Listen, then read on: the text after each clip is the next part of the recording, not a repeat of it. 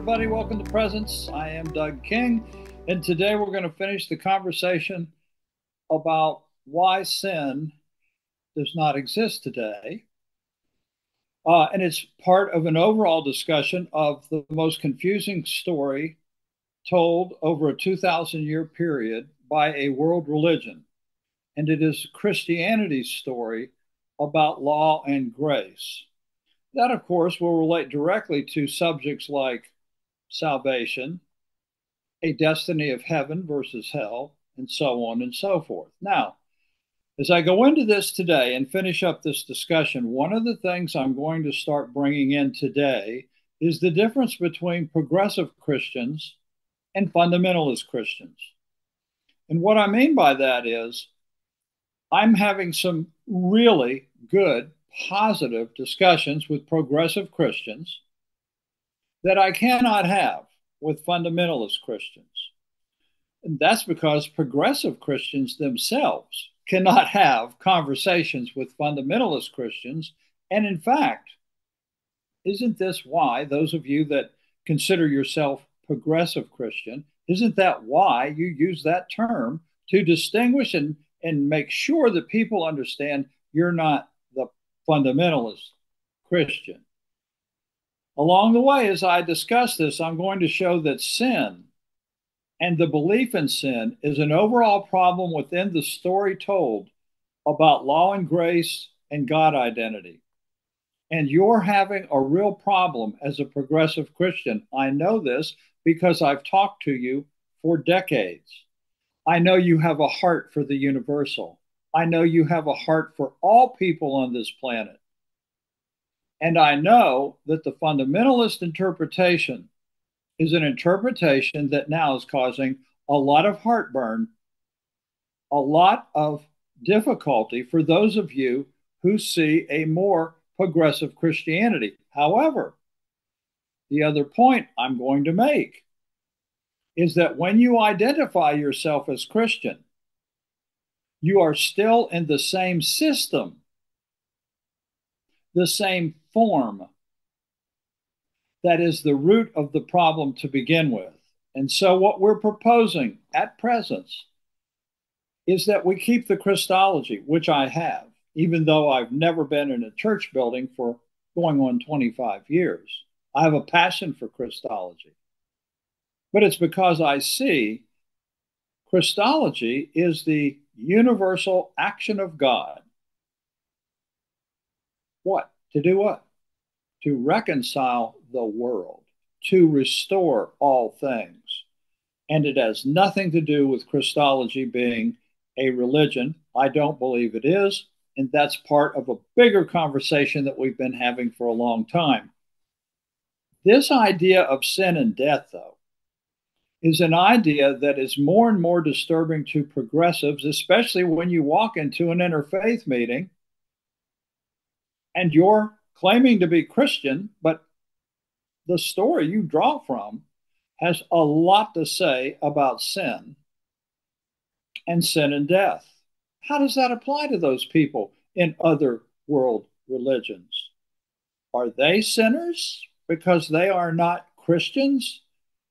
What is it that is sin? So, what I'm going to do is pick it up here with Paul's description of what is sin, what is the root cause of sin. And what I mean by that is sin is often confused by its symptoms: killing, murdering, fraud, immorality. Those are symptoms, but they're not the cause. The root of sin has a singular cause, and Paul is going to talk about it in the passages that we look at and explain it to the followers of the first century. Unfortunately, when Paul and Jesus and the others left the scene, all the teachings, gospels, apostolic writings, John's revelation, it was all left in the hands of the Roman government. And what they understood was purely in light of religion, world religion, empire, institution. And you know, if you're a progressive Christian, that we've had many discussions, you and I, about the problem of institutionalism. It all goes back to these teachings, and that's why we need to get back into the text, because the text has the answers. Most progressives I've talked to are trying to get away from a lot of the text because they think the text actually supports what the fundamentalists are saying when they go through book, chapter, and verse. And I'm saying when you go through book, chapter, and verse, you do not come out a fundamentalist Christian, and you don't come out a progressive Christian either. That's not God's story from the beginning. So I'm going to keep that conversation going. So, those of you that are progressive Christians, thank you for hanging in there with me, and thank you for considering or even thinking about that there could possibly be something greater, something bigger, more inclusive than the world religion called Christianity. You've got a great heart for all the things you want, peace and unity. So I'm encouraging you as we go along to think about why there's not peace and unity in the world religion, Christianity. Instead, it is a model of division and paradigms of separation. But that's because everything is developmental in nature.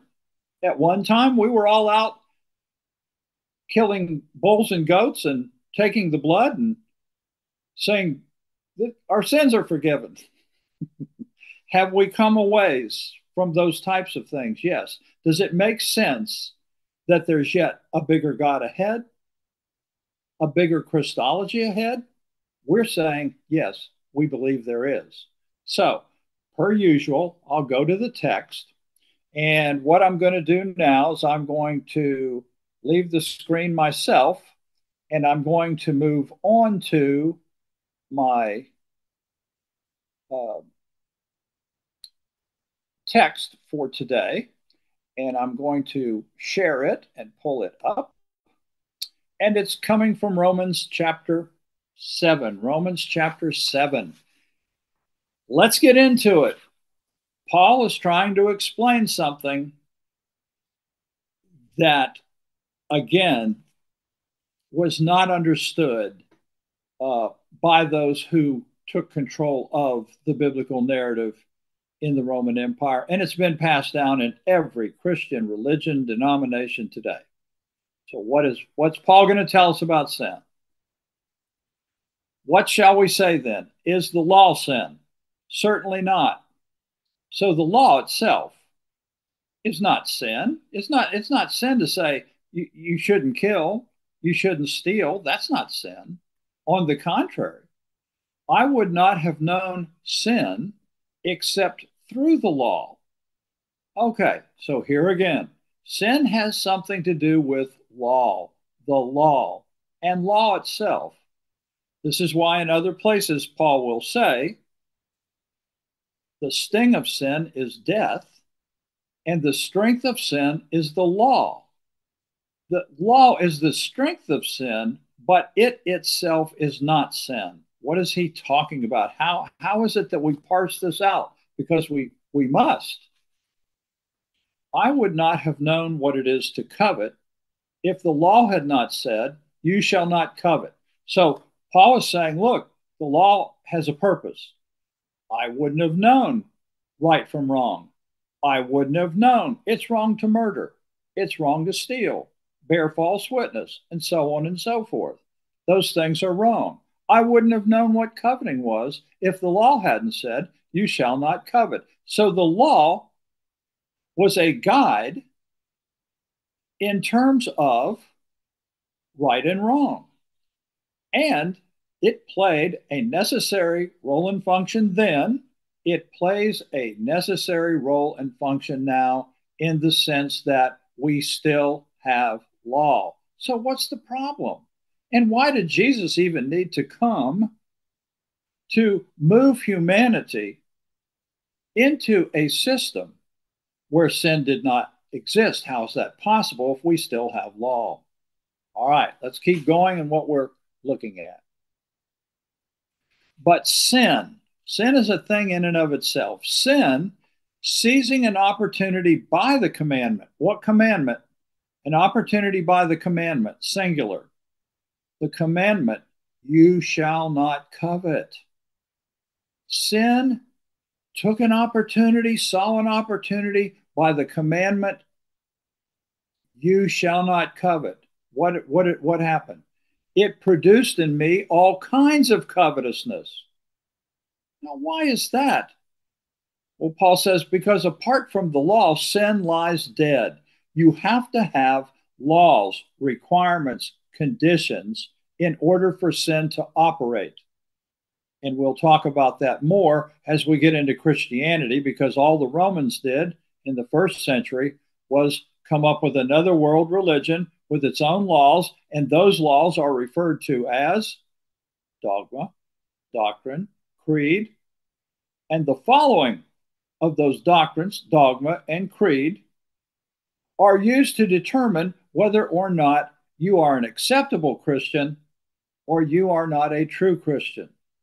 And then, of course, the question is, if you're trying to distinguish inside your own world religion, how do you go to that interfaith meeting and talk to people that are not part of Christianity itself? They don't follow dogma, doctrine, and creed of the Christian world religion. These are things I want us to think about as from the progressive Christian standpoint. Paul makes this statement: I once was alive apart from the law, but when the commandment came, what commandment? You shall not covet. Sin revived and I died. The very commandment that promised life proved to be death to me. Paul is saying he was motoring along under the law, and in fact, he said to the people in Philippi, he wrote them a letter, and he said, under the law, I was blameless. What did he mean by that? That he never had a bad thought, that he never told a white lie? That no. What Paul was saying was he was never accused by his own Pharisaical party of not following the law. He was a Pharisee of Pharisees, he told the Philippians and others, and that he followed the law very strictly as a Pharisee. And they were the ones that were always asking Jesus, is it lawful this? Is it lawful? Is it lawful? You see, for them, following and obeying and properly interpreting the law was the way that you could tell someone who was acceptable to God and not acceptable to God. And then, of course, that led them to be very judgmental. And we will see in the Pharisees the same characteristics that we see in fundamentalist Christianity when Christology is made a religious form. But something came alive that hadn't been alive in Paul, and that is coveting. What does Paul mean that he went along in keeping the law until the commandment came, thou shalt not covet? At some point that revived in him.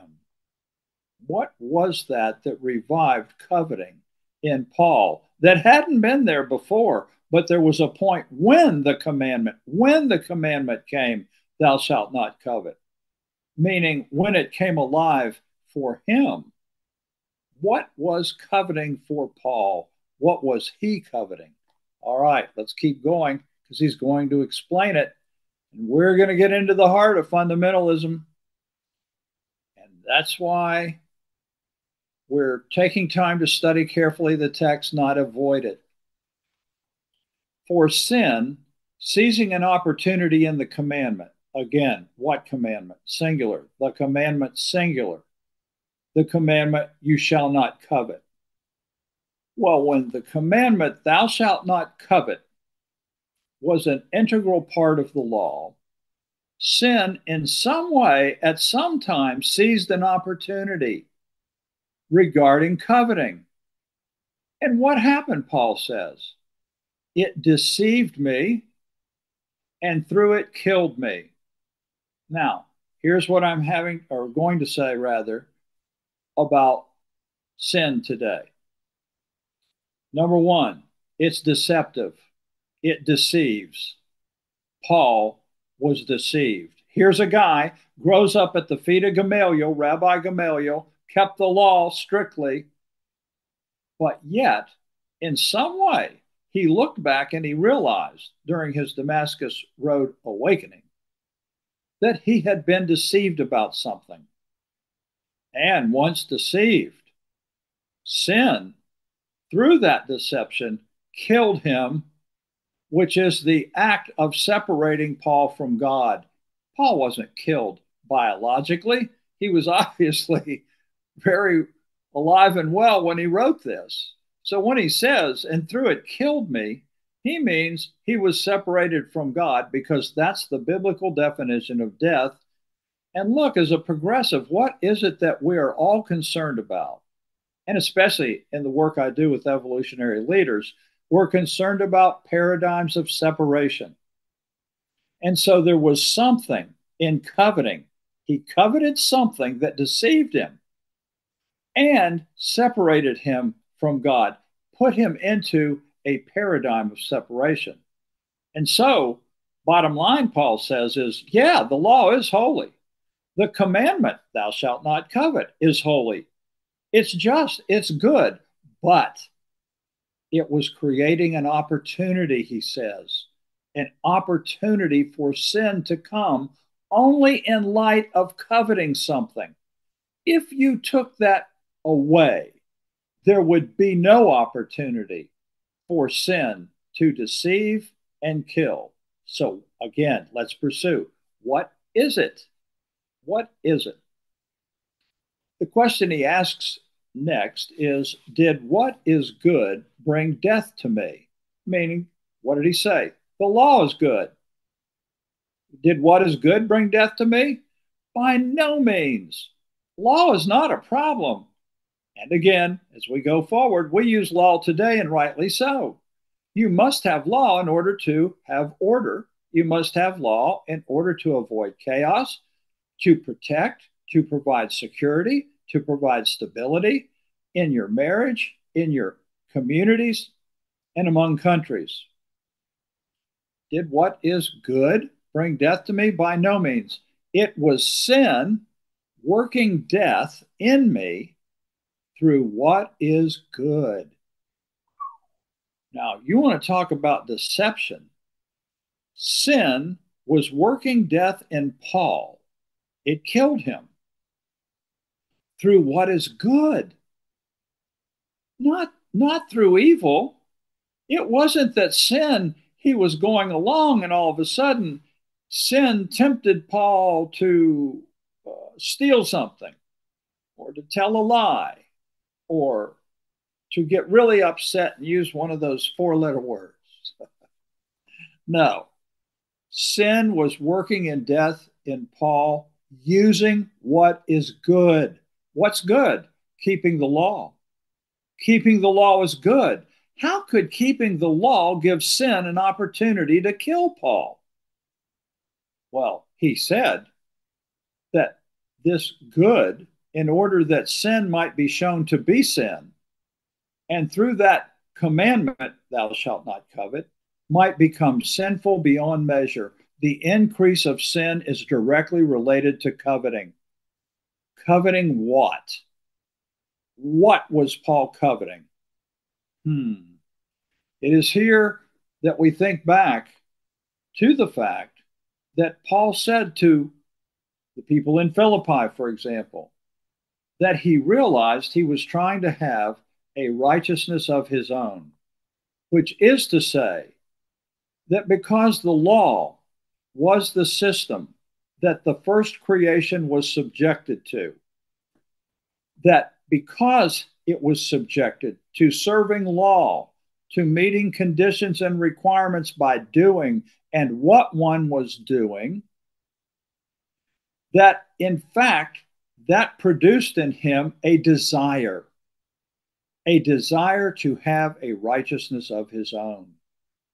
And that was what was created by the law. when it said, "Thou shalt not covet," the very act of trying to obey the law in order to have God identity and use your obedience to the law in order to claim God identity, and look at all other people in the world and point your finger and say, "I will tell each of you on the planet who is worthy of God's identity or God identity, and I will judge the rest of you on the basis of what I have done, on the basis of my obedience, on the basis of my keeping dogma, doctrine, and creed."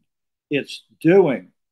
And what we're going to get to is that God identity is innate. God has always been in this universe. God was the source of it. And therefore, that means God is the source of everything on this planet, which means God is the source of all humans on this planet. All humans have innately God identity, even though, as we've said and will continue to say many times over, it is obvious that many on the planet are not conscious of their innate identity, and they do things that bring about horrible pain and suffering on the basis of unconsciousness, and they are in need of an awakening to that which already is.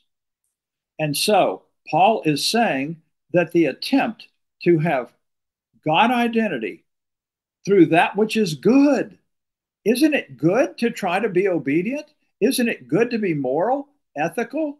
Isn't it good to obey law? It absolutely is. Well, how do you give sin an opportunity? It was because in the first creation, the law was the only means by which one could seek God identity.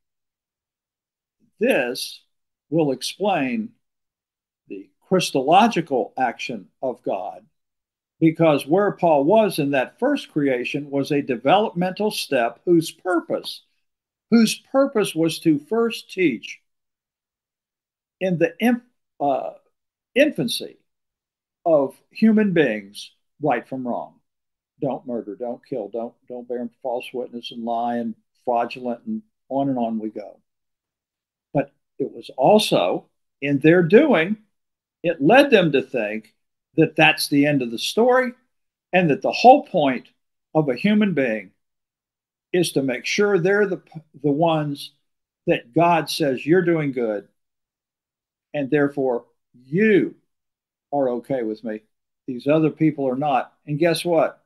You human beings will be the ones to tell the other human beings that they're not measuring up. And that's why fundamentalists are such a problem. I mean, who out there doesn't know that if you say, I talk to a fundamentalist and somebody says, "Man, they're so judgmental." Would you not agree with that? Of course they are. Why? Dogma, doctrine, creed, doing, keeping the law. It creates in a person a desire to say, "I am good with God on the basis of my doing and keeping the restrictions and the conditions, which are to say the laws."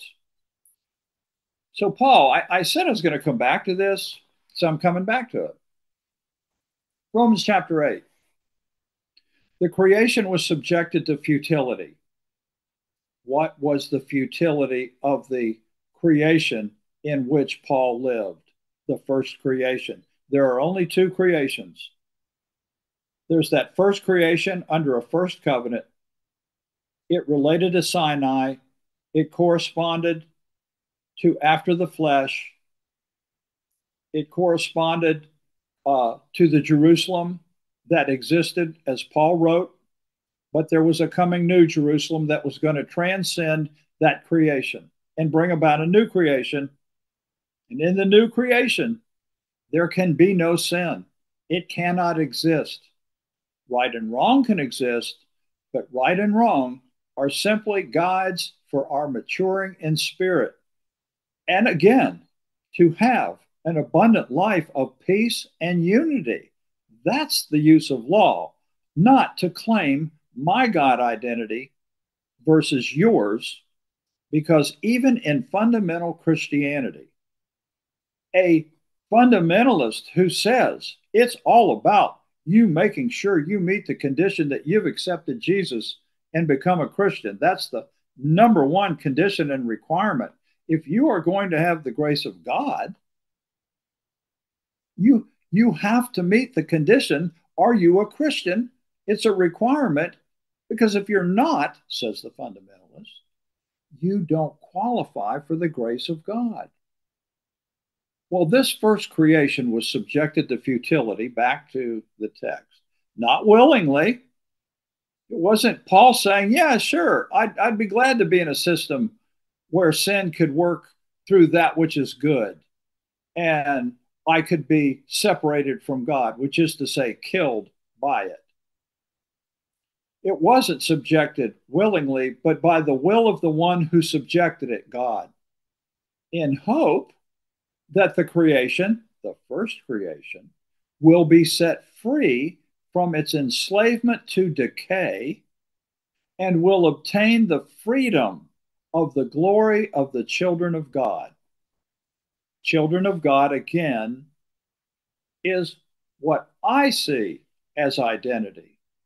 Christology is that which was the action of God to deliver humanity from the first creation, subject to law, and therefore the desire to have God identity through one's own good works, actions, etc., and to be set free from that because we as human beings are frail and we have weaknesses.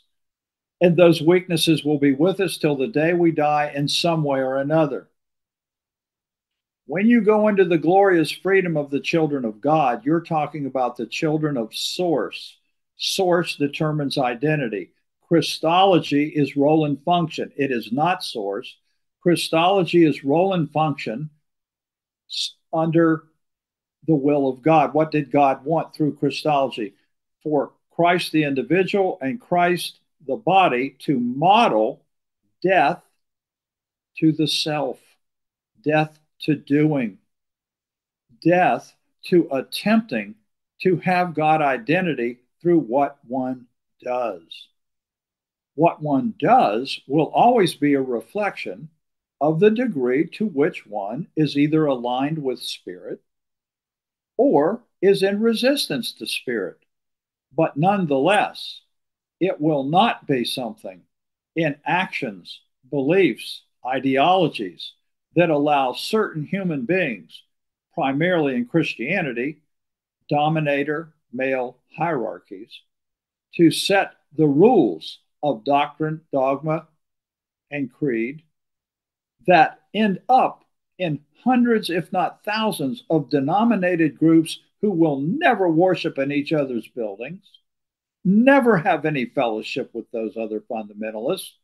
They will constantly be in arguments and they will constantly have a spirit of judgment about them. And that's why you, progressive Christians watching this, are trying to distance yourself from it, coveting and desiring God identity by making Christology a world religion that one must take on as an identity.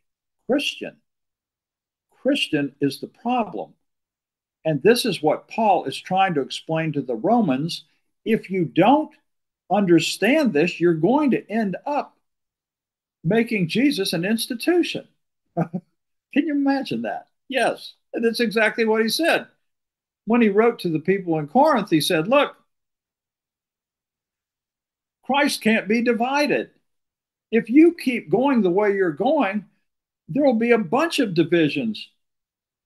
And what do we have after 2,000 years of Christology as a religion? Nothing but division, nothing but denomination. The very thing Paul said would happen has happened in every single case where he wrote to Rome, he wrote to Philippi, he wrote to Corinth, all the things he said. Look, this is what's going to happen. Why did it happen? Because people 2,000 years ago were just beginning the journey of Christology. And it has continued on to the point where now you are a progressive Christian because you have kept the story, you kept the biblical narrative, but you are saying that fundamentalist interpretation is the problem. I no longer interpret Christology the way fundamentalists interpret Christology. And we are saying we no longer, at present, for myself, interpret Christology as Christian. It is rather the action of God that moved humanity from the first creation to the second creation, and its time and place in history was the first century. Its work is complete, its work is done. I am a new earth child of God. That's my identity. Now, here's Paul saying further to the Romans. Let me tell you about futility. Here's Paul's definition about futility, and I want you to notice the word do, D-O. Watch this emphasis Paul puts that the problem is trying to have by law or dogma, creed, whatever you want to call your requirements and your conditions. It's doing. It's some form of doing. Here's what doing is all about. Paul says, "For I do not do what I want," which is to have what? To be one with God, to have God relationship. But I do the very thing I hate. What is the thing he hates? To be separated from God. And yet he says that the commandment, thou shalt not covet, comes alive when he tries to obey the law and do what is good, because it has put him in a position of trying to have God identity through keeping of the law, which is to say, through doing. Now, if I do what I do not want, which is to be separated from God, I agree the law is good. Why? Because I'm keeping the law. I'm saying the law is good, and I agree the law is good. But in keeping the law, I do not do what I want. I do what I do not want. I create within myself a desire to be accepted by God through my keeping of the law, which is doing. And that was the futility that creation was subjected to. But in fact, he says, it's no longer I who do it, but sin that dwells within me. Sin can only be active and effective when one believes that the keeping of laws, doctrines, creeds, dogma is that which provides identity. It does not. All it provides is the attempt to have a righteousness of one's own, which is self as source, not spirit as source. And that takes us back to the birth of Ishmael, which came through Abraham's self as source. And that corresponded to Isaac, who was born after the Spirit, because God and God alone was the source that brought life to the deadness of Sarah's womb. God is source. For I know, says Paul, that the good does not dwell within me. Righteousness is of God and God alone. There is none righteous, said Paul. No, not one. And he further went on to say, let every man be a liar. Let God be true and every man a liar, every person a liar. So he says, the good does not dwell within me, that is, in my flesh. What's after the flesh? After the flesh is my doing. Galatians 4. Because the desire to do the good lies close at hand.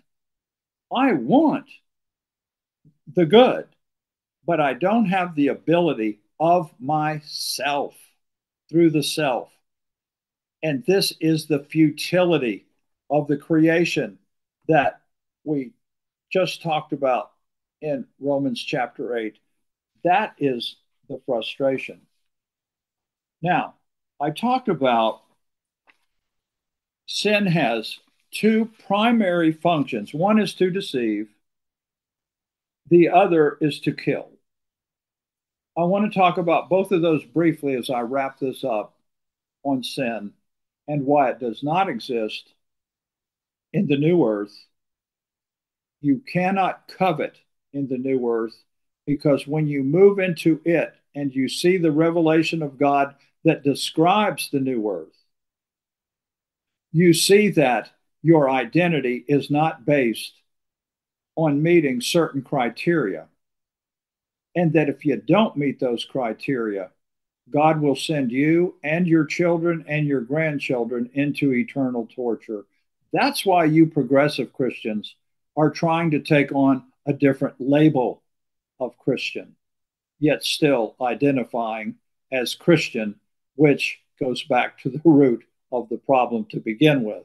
That's why we're talking about it's time to move and make an evolutionary leap in our Christological understandings. So, two things: it deceives, sin kills. Let's go back to Adam. Sin came through Adam. Before even Israel, sin came through Adam. What happened? Well, first of all, Adam could not have sinned without commandment.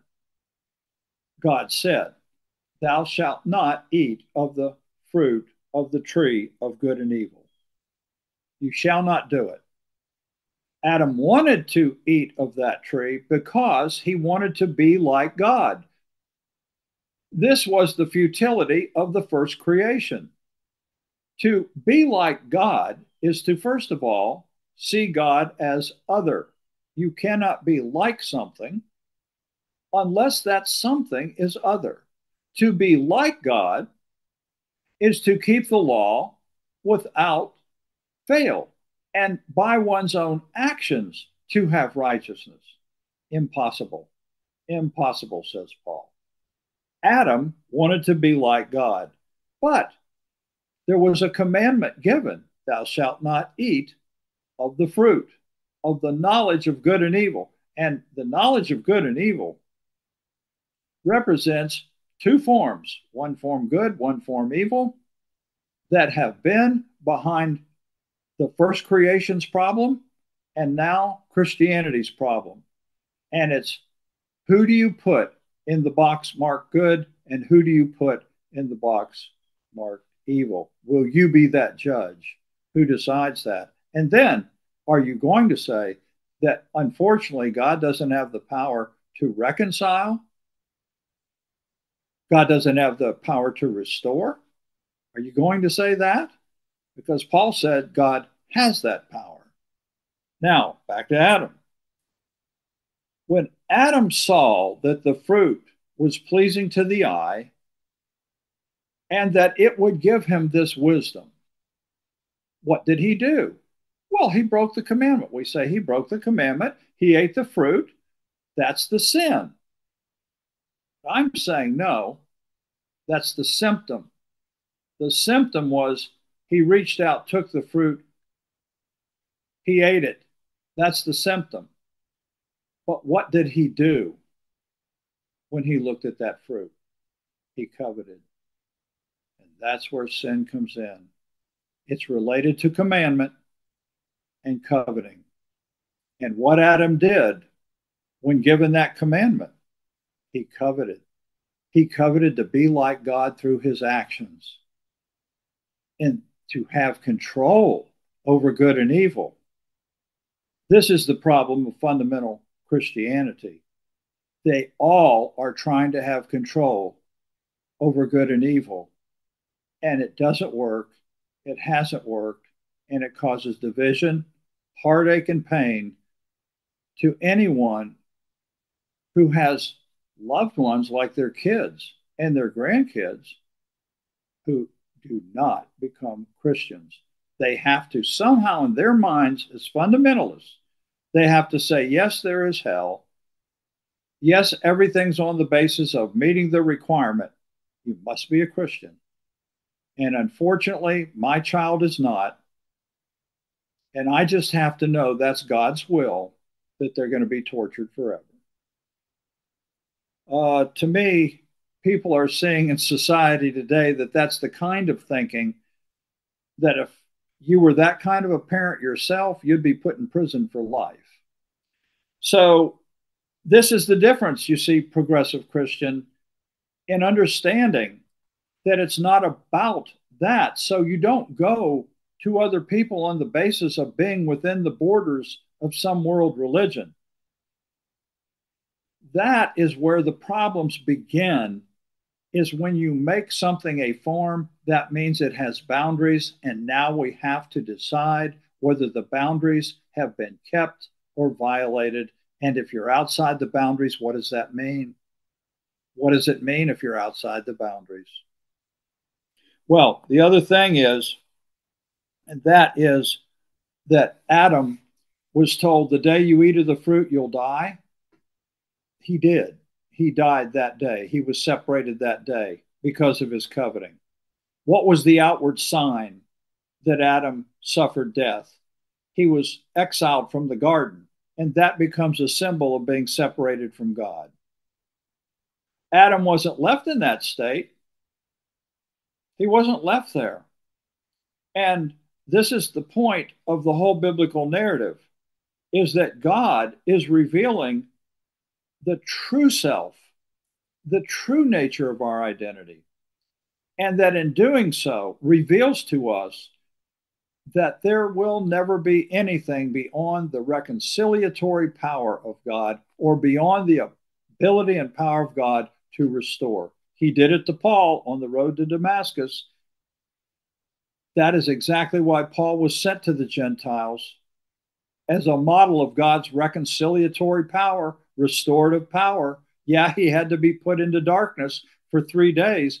There is a casting out before there's an acceptance. That's, again, Romans 9 through 11, and why Dad wrote the book. My dad wrote the book, Irrevocable, that is dedicated to Romans 9 through 11, which comes right after this Romans chapter 8, by the way.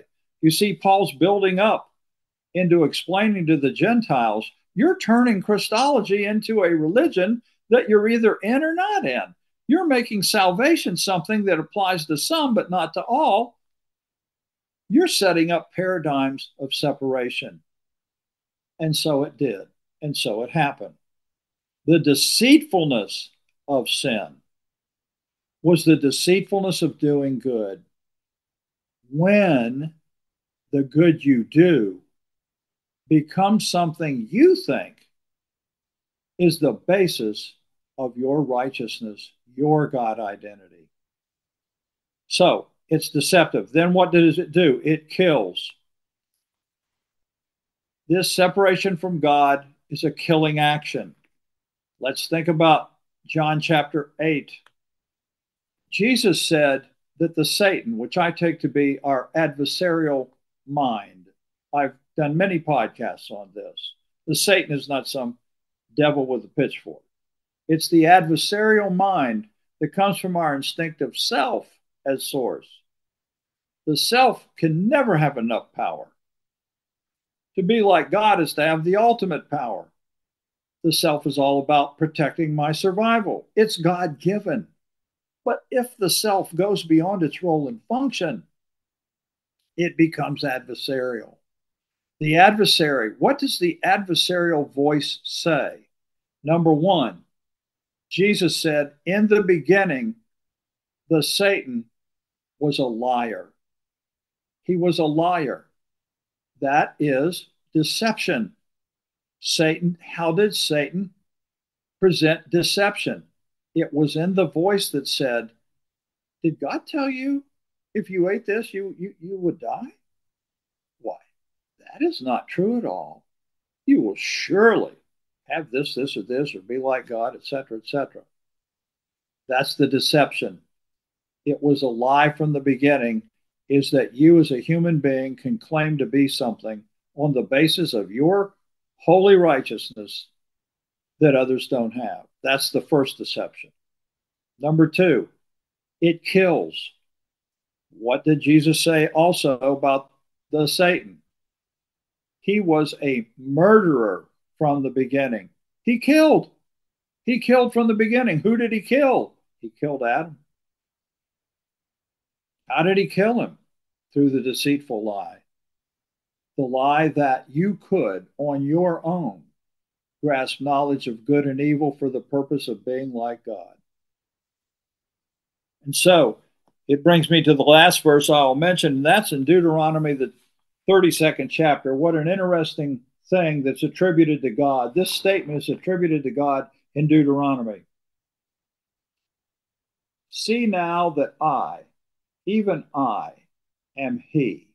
There is no God beside me. God is source. There's one source to this universe, a singular source from which all diversity comes.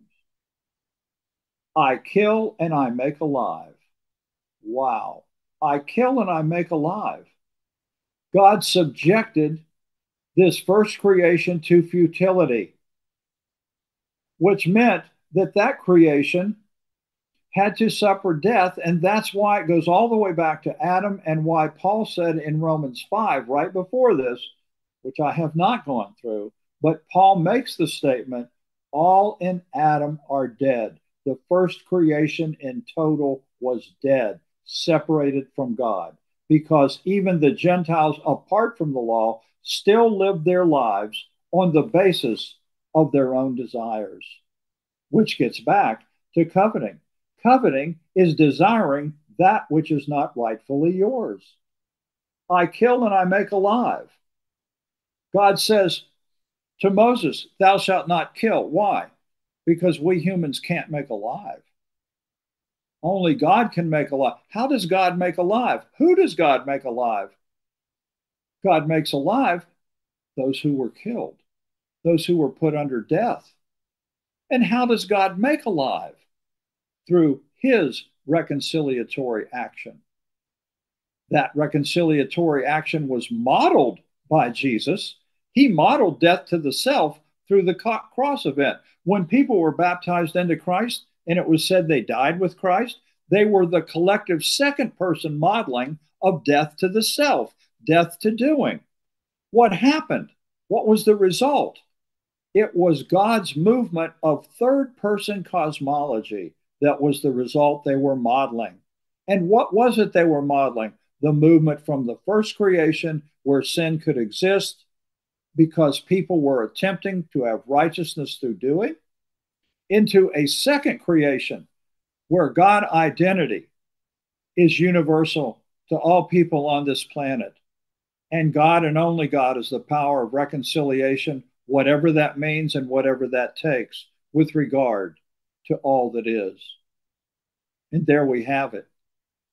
The problem that is so deceitful is the attempt to do good, not just to do good, and that's the end of it. The deceit is to do good and then to think that because we have done the good, that because we have done the correct things, that we have a righteousness that others do not. And yes, I can point to the most evil people that have ever lived on this planet. But one of the books I love so much is Byron Katie's book, Loving What Is, where she points out there's my business, there's your business, and there's God's business. Reconciliation and restoration is God's business. How God reconciles. How did God reconcile Paul in those 3 days of darkness? That was between God and Paul, not my business. All I know is that God does it. How would God deal with evil and evil people and people that were, I know those are acts of unconsciousness. I know those are actions of complete unawareness that bring out the animal in our humanity that is capable of anything heinous, horrible, terrible, destructive. I know that. But I also know that all things in this universe are one, that God is one, and that God is all in all. not all in some. And it is God and God alone that has the power to ensure that God nature is purely a nature of unity. You cannot have unity on the basis of human agreement. It'll never happen. You cannot have unity on the basis of human doing. What you can have is deeper levels of unity, deeper levels of peace. But you will never get to a place with human beings where we will have unity in the sense that unity is provided from the source that precedes this universe. So, progressive Christians, I say this in wrapping up today. I know this was longer than normal. I want to have more conversations with you because I love what you're saying. I love your heart for unity. But I do believe that as you continue on to call yourself progressive Christian, you're limiting the good things you have to offer. You're more than that. You're more than a progressive Christian. And this is what conversation I'd like to have based on the text. Because if we're going to say we're a Christian, the only place you can go for that kind of identity is from the biblical narrative. And for me, either the biblical narrative has credibility or forget it. I have no interest in it. So you can't take pieces of it to claim some kind of an identity. You need to look at the entirety of the story, all the chapters, and they're great. They're great chapters with great results. So I've gone on and on here. I appreciate your emails, appreciate your feedback. Look forward to continued conversations with those of you who are in the progressive Christian world. The great news is you and I have an identity that's the very same as all others on the planet. And what you and I are doing in these discussions is trying to mature in our understanding of the identity we already are. Thanks for tuning in this time. I'll see you in the next episode.